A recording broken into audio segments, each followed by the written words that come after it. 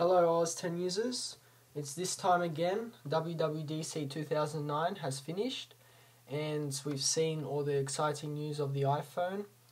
But beside the iPhone, let's have a look at OS 10 Snow Leopard. Last year I sent a video for all the small features of Snow Leopard, the major architecture features. So today we'll see what they have announced and the extra features which we didn't know before. So OS 10 Leopard, most advanced operating system in the world. It's going to be faster. I've watched a live video, and there's going to be lots of refinements, new technologies, and there's going to be a new Finder that has been recoded, and I think it's been recoded in Cocoa. The dock has a new feature. The dock has now expose. I don't know how it is, but I think that you press the expose button on a special icon in the dock, and all those windows in that same application will expose out. So this is really good if you have multiple pages. Let's say you're working on a word processor and you are, you're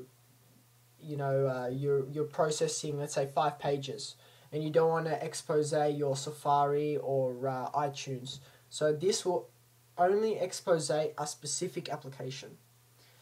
The good thing about Snow Leopard is that it has less space than Leopard does.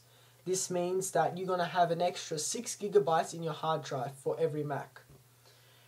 And the boot time is going to be 45% faster, which is incredible.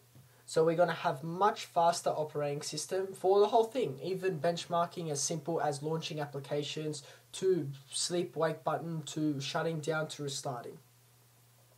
Mail will be faster. Safari 4 has just came out of beta, and this will come with Snow Leopard Safari 4. And you can download the out-of-beta Safari 4 off the Apple website right now. QuickTime X. Now, major features in QuickTime X.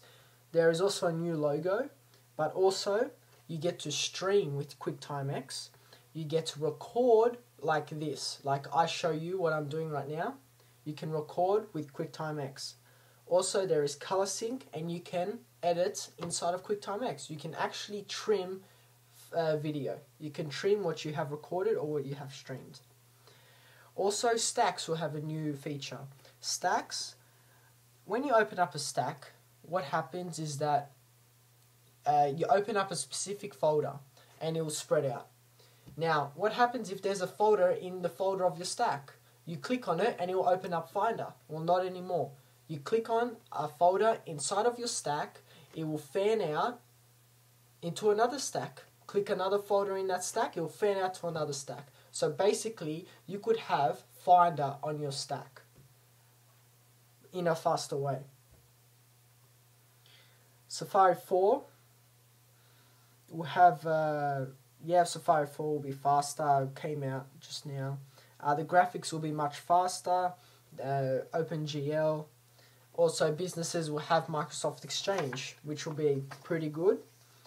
And also, I reckon the best of all is that if you have Leopard right now, the price is $30 US to upgrade. That is incredible. $130 we had to pay to upgrade to Leopard. That's cheap comparing to Windows Vista or Windows XP, paying $700 for the best version, where OS 10 Leopard, one version, $129. Well, this is $30 for a single user, $45 for a family user up to 5 users. And it will come out in September, around then. So, that's about it, what I got from the WWDC. Of course, there'll be new core technologies, advanced hardware, and future innovation. As I said, there'll be exchange support. For the blind and for the deaf, there'll be more accessibility options. I heard there's going to be a new UI change. I don't know if this is going to be marble or is it going to be with the same Aqua interface.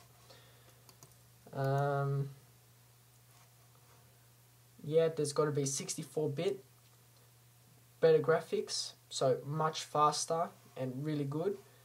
There's going to be a better responsive eject button, so if people, if you want to eject a disc out of the tray, it could be, it could be a problem. Sometimes it doesn't work, so, that's going to be helpful.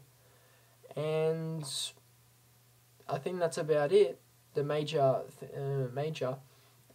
features. So, yeah, so $30, September. I hope you enjoy this video. I hope you got some info from that. Go to the Apple website, apple.com/macOS 10, and you can find every single feature of OS 10 Leopard so far. And for sure, during the new future, there'll be more enhancements and more features. So thanks for watching this video, and stay tuned. If you need any questions, please talk to me. Thanks.